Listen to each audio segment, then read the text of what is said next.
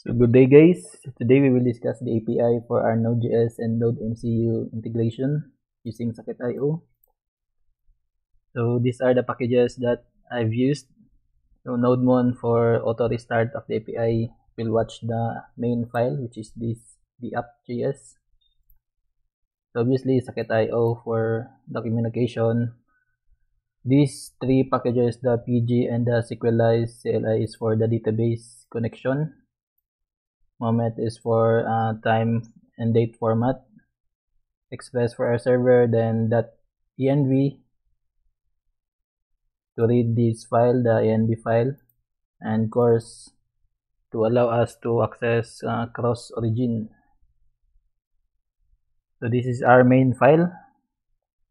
So we'll bring up the dependencies, and this code you can see in the NPM site. So I just copy paste it. So this is to enable course in our app, then body parser to parse JSON request, then port 3000, then this is our server that will listen on the port we have declared here, and we store it in a variable for our Socket-io.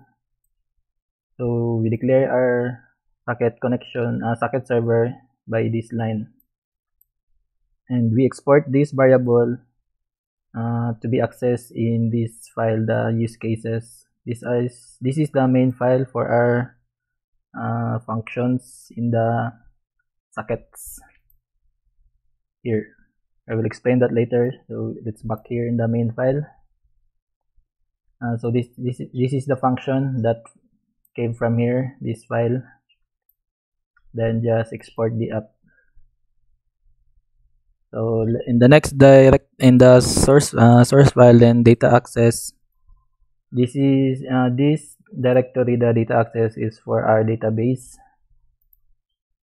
So first, the Sequelize is I will put the link in the comments below, description I mean, for the official site of the Sequelize. So in the Sequelize migration, because I don't have internet right now, so I will just put it there. You need this file for a dynamic configuration of the Sequelize.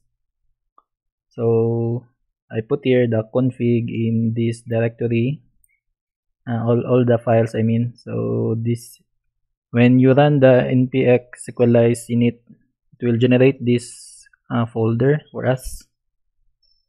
So in the config file, this is for the connection in our database.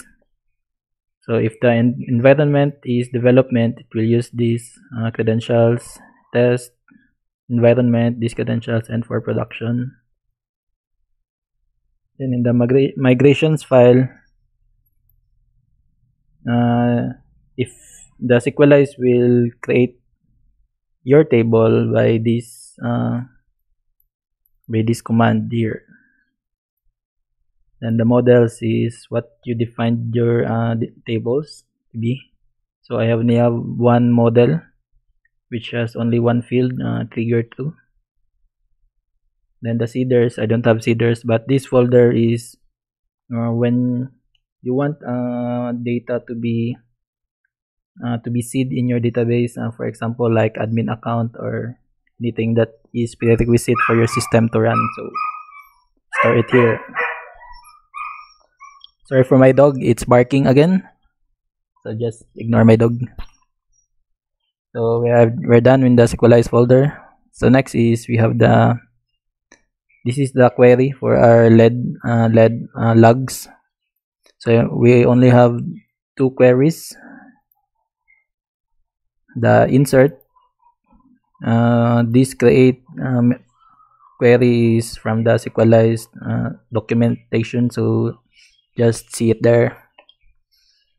Also just the insert and the select query. So that's it, and then we will export the query variable and we will the models from here is from the Sequelize, and we need it to conduct query and like that. So this is the variable for our database, and we export it, and it is called in this file.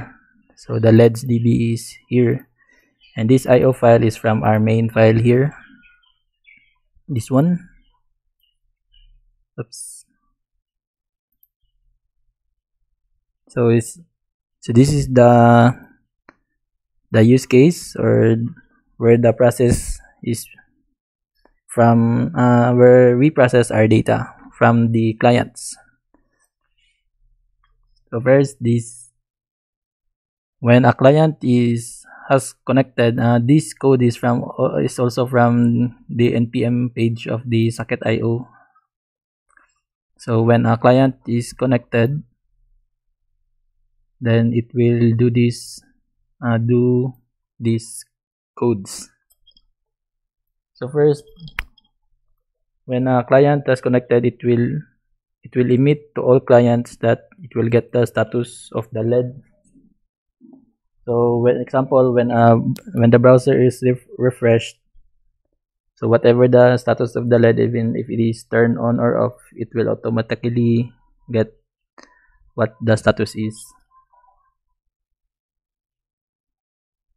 So when the client emit 1,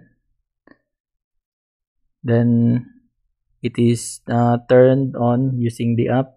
We will insert it to the database here, and it will emit the value of 1 to all the clients again,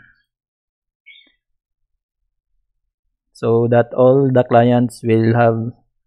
So example, in the web app, we will turn it on, so all the other clients will also turn on, like that. So same here, when 0 is received, turn off, insert to the database, then emit 0 to all the clients. So in the manual button, which is in the hardware, so when the button is pressed, the hardware will emit the manual string with the data of 0 or 1.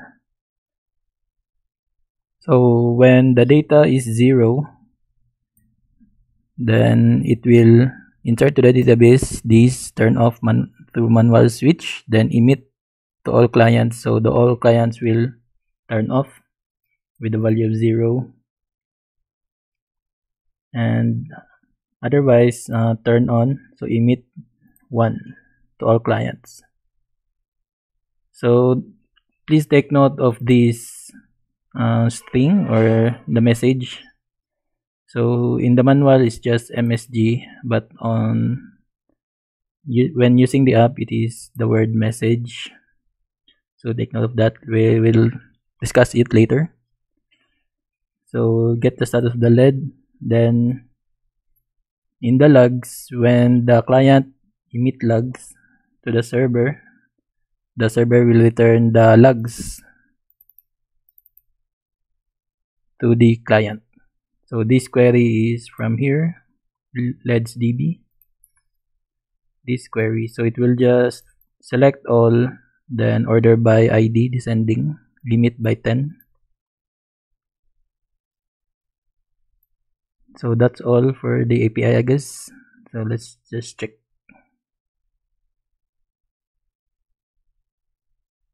So that's all. So in the next part, we will discuss the code for the app. So see you guys there. Thank you.